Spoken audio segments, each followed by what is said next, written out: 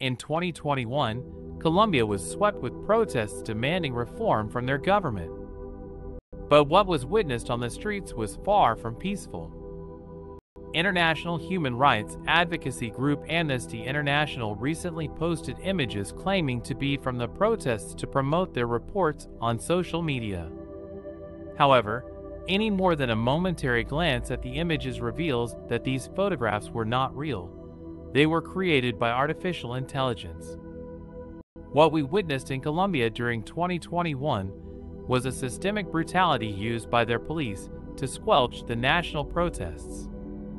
Amnesty International, as well as other observers, have documented hundreds of cases of human rights abuses through their research, and it has raised awareness of the Colombian police's heavy-handedness, contributing to the need for reform.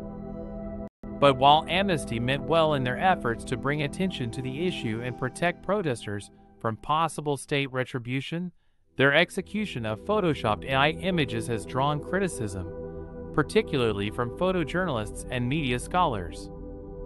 These images distort reality and feed into the era of fake news and conspiracy theories, undermining the credibility of Amnesty's own work. Gareth Sella was blinded in his left eye during the protests in Bogotá, so he could understand why Amnesty would hide the identities of the protesters to protect them from ending up in jail on inflated charges. He says that 2 years on, peaceful protesters still live in fear of being arrested. But leaking into the discussion is the fear of what AI-generated images could mean for the future of photojournalism, copyright laws, and the industry's ability to recreate reality. Photojournalist Juancho Torres highlighted the importance of journalists and their relationship with the public, and how photoshopped images can damage that connection by losing the reality behind the photographs.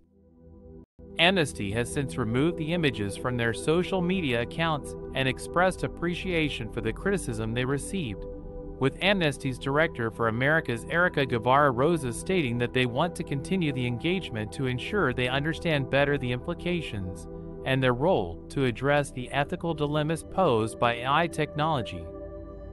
The events that took place in Colombia in 2021 is a clear example of how technology brings more complexity and nuance to the conversation of ethics and human rights.